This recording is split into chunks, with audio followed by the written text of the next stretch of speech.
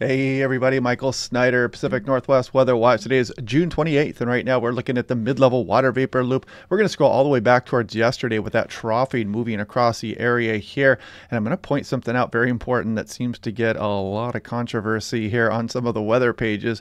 But as we scroll through the day there yesterday, you can see the troughing kind of moving off across to the east here. And then we've got this moisture moving in aloft here with this next system that's going to be moving through as we go through this weekend. But I want to show you something here, because if you notice, you got this moisture in the upper levels of the atmosphere, you can actually see the contrails here. And this doesn't mean that these planes are actually spraying chemicals in the air on purpose here. These are just condensation trails from the planes here. You notice they show up when the moisture here starts to roll in here, and they don't show up right here, but there's still planes flying right there. It's just that the moisture is not supporting these contrails here. These are not chemtrails here, folks.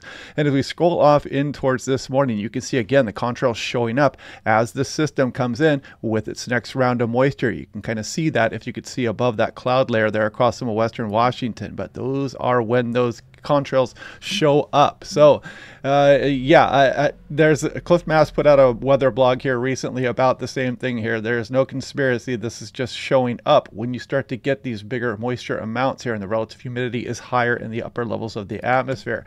So moving on now, seasonably warm weekend coming up here Saturday and Sunday. You can see the return for some chances, some showers here for eastern portions, and there's Hoop Fest going on over there in eastern Washington right now near Spokane, and you can see dropping those temperatures down maybe a little bit here, and 10% chance of thunderstorms in the Spokane area and breezy.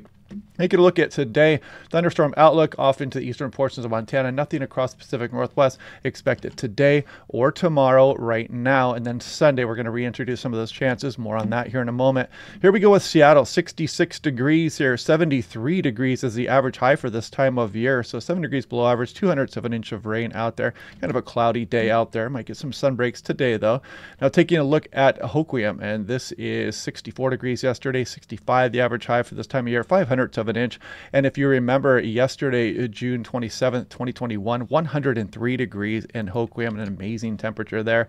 Now looking at composite reflectivity, if we scroll through the day today, you'll notice some of that moisture moving in here with this weak system as we go through tonight and on and through Saturday. And as we go through Saturday, you can see there's going to be some off and on precipitation as we go through probably the afternoon and evening hours as this moves across the region. Then we go through Sunday and kind of see some of this thunderstorm activity maybe across eastern Washington here as well, and still some residual showers across the area. Looking at the European, so we're going to scroll all the way out. This is Friday afternoon into Saturday afternoon. It just show a little bit stirring here, so you can't roll out a lightning strike maybe somewhere there across the Cascades. But as we go through Sunday, you see that chance start to increase for eastern portions of Washington, Oregon there. And as we go on in through Monday afternoon, maybe something of a repeat as it pushes off to the east with that system.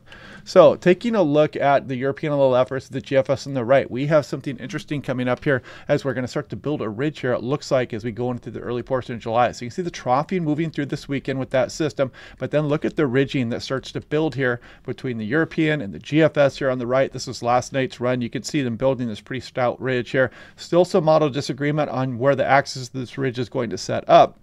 And you can see the GFS building a pretty strong ridge as we go on in towards next weekend. The European definitely further west with that ridge. And we scroll out into the future a little bit more here, and the GFS wants to swing a trough through here as we go towards July 8th and 9th time frame here. And we'll break that down. We're looking kind of far out in the forecast here. This is over 10 days out, so you got to take that with a grain of salt. But we still have some model disagreement for sure. Now, this is the European ensemble control versus the GFS here on the right. So on the left, you got the European. There's that troughing this weekend. And you can see this ridge building up here, and this goes out 144 hours. And you can see better agreement here between the control run that ran last night here versus the artificial intelligence on the one I showed you prior. But strong ridge here setting up right off the coast of California. This would definitely start to increase our temperatures as we go towards the 4th of July upcoming here. So right now we're looking pretty good as far as nice weather for the 4th of July. And you can kind of see that reflected here. The European, as of yesterday afternoon, did show a few warm days here for western Washington, western Oregon, and not bad temperatures out there as well. But, you know, we'll be breaking this down day by day because it's going to be changing back and forth a little bit here. You can see the GFS likes to start summer here as it kicks it off somewhere right around July 3rd or 4th here, and keeps things pretty darn right warm here for western Washington as we go on into the mid portion of July. Here's the ensemble runs. You can see as we get out towards the 4th and 5th, we start to get a little bit more squirrely with some of these ensemble members here, much more disagreement. Pretty typical when you start looking that far out into the future here. But there are some warm temperatures showing up. Some of these days getting up into the 80s, maybe towards 90 degrees. We'll see how that trends. This is the 6 to 10 day temperature outlook. You can see we're starting to, we took away the below average here, and this is probably going to be trending above average over the next couple of days. Again, this was issued yesterday. Here's a 6 to 10 day precipitation. There's 8 to 14 day, a lot of the west above average, but this will be changing here as always, and this 8 to 14 day precipitation as well. So looking at the daily 2-meter max temperature on the National Blend of Models as we look for today, a little bit of a bounce back here, warm up, probably going to get some sun breaks for some areas. Saturday a little bit warmer, Sunday not bad, and then we got this system is going to be over the top of us as we go through Monday, kind of a troughing there, keeping things a little bit suppressed here from getting too warm just yet. But look, as we go into July 4th, we start to really ramp things up. Look at some places along the Willamette Valley could be pushing 90 degrees, 90 plus east of the Cascades, and look at Seattle getting towards 80, Southwest BC towards 80 degrees, and look at Friday, July 5th, nice and warm, some mid-90s maybe across the Willamette Valley, mid-80s for western Washington, and you can kind of see we stay warm through Saturday, July 6th, and then we'll see what happens after that. Looking at the 7-day significant wildfire potential here. So this was issued today. You can see as we go off into the early portion of next week, we're going to get some onshore flow, and we could kick off some of these elevated and moderate risks are going to be increasing here as we go towards next week. Right now, not doing too bad. NW8 showing up with a little bit of moderate there, but not too bad right now. And yeah, again, don't mean to stir up any controversy here. Just like to explain things in a different way here where people might be able to understand this a little bit better. But you can see, again, the upper level moisture moving in with this system, and that's when those contrails start to show up in the plains.